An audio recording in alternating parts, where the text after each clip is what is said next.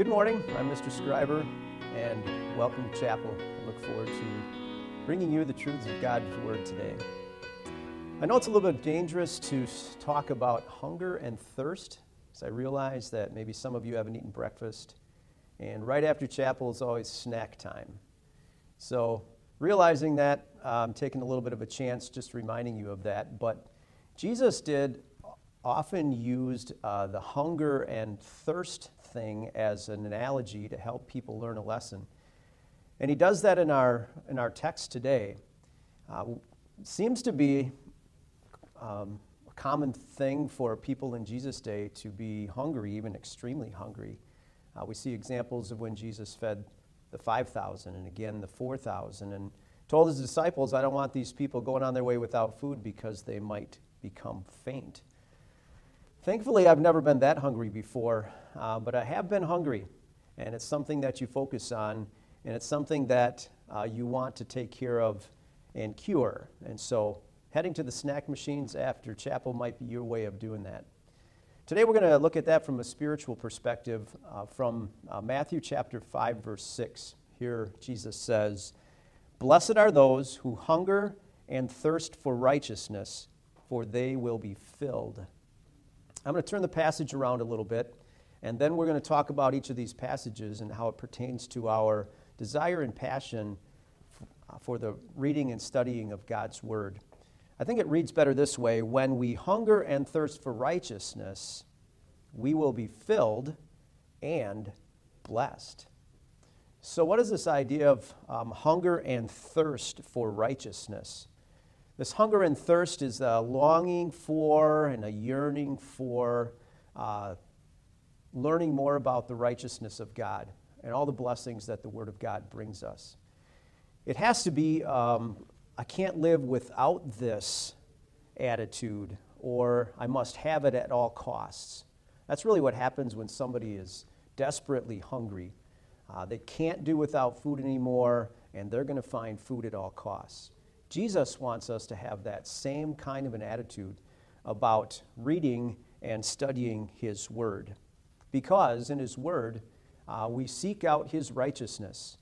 We know that God's righteousness is a pure heart and a pure mind. And thanks be to God for sending Jesus for us that allows us to have this righteousness as well in God's eyes.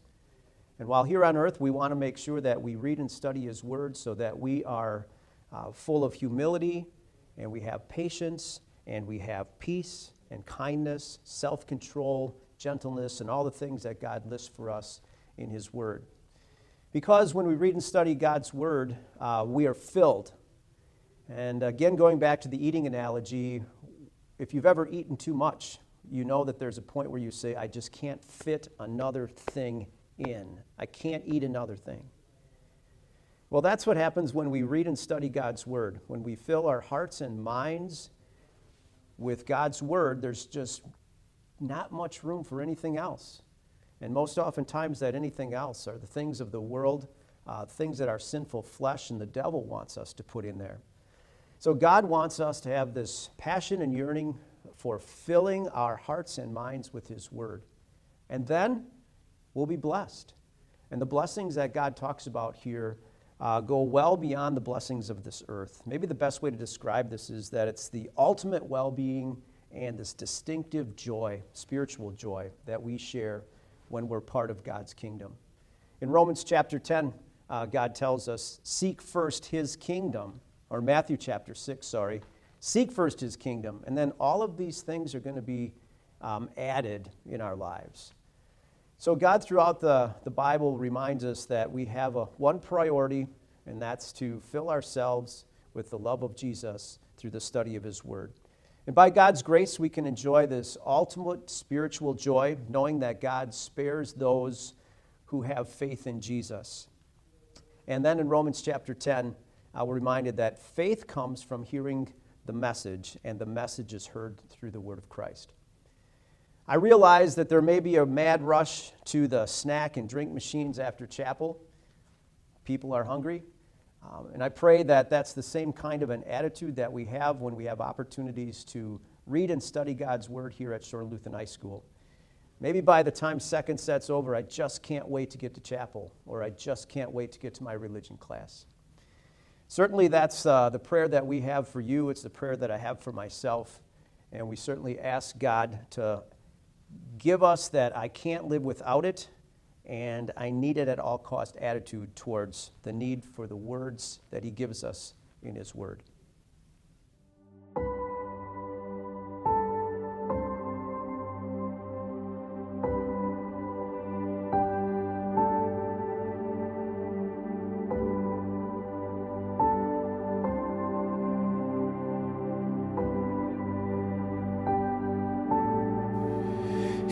His love as as the ocean, loving kindness as the flood.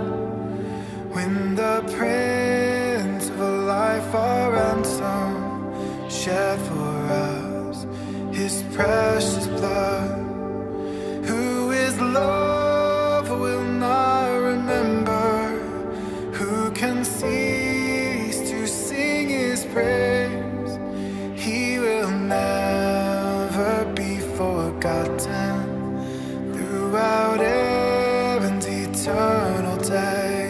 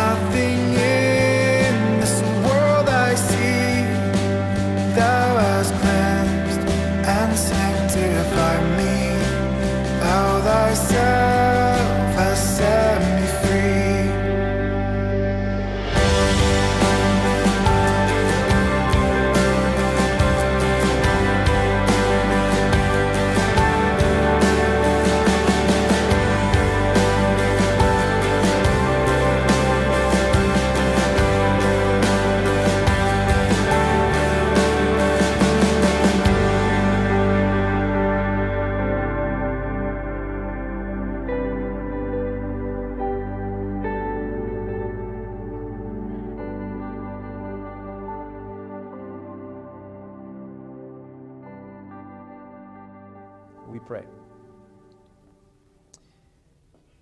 Heavenly Father, we humbly approach you today with sincere thankfulness for the saving work of Jesus and all the opportunities you give us to fill our hearts and minds with your saving word. Help us appreciate and take advantage of the opportunities we have at school to grow in the knowledge of your saving work and the blessings that we have by your marvelous grace. Fill our hearts and minds so that we can live for you and do all things to your glory. In Jesus' name we pray. Amen.